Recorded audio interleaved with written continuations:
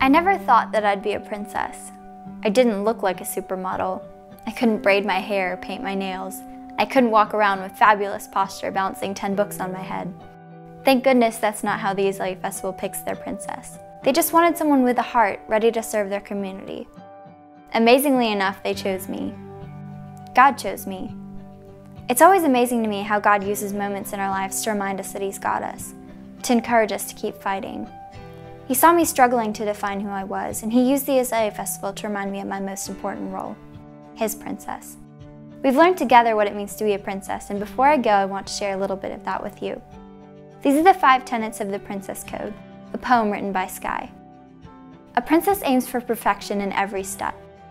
A princess inspires others to follow their hopes and dreams through pursuing her own.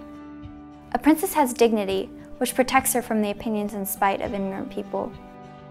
A princess's most precious jewel is hope, which lights her darkest days and shows her the beauty in every soul she meets.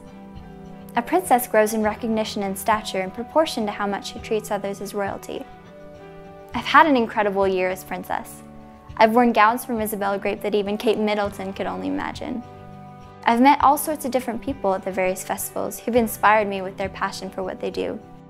I've done service projects and gotten out into the community. I've read picture books to children who've helped me believe in magic again.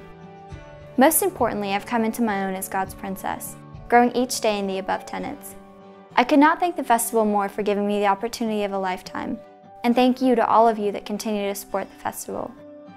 The festival has changed my life. And whether you're a young dancer performing for the first time on its stage, the teenager who decides to pursue music at one of its concerts, or the gardener who sees her lifelong passion validated as people ooh and ah walking through her masterpiece, I'm sure it will change your life too.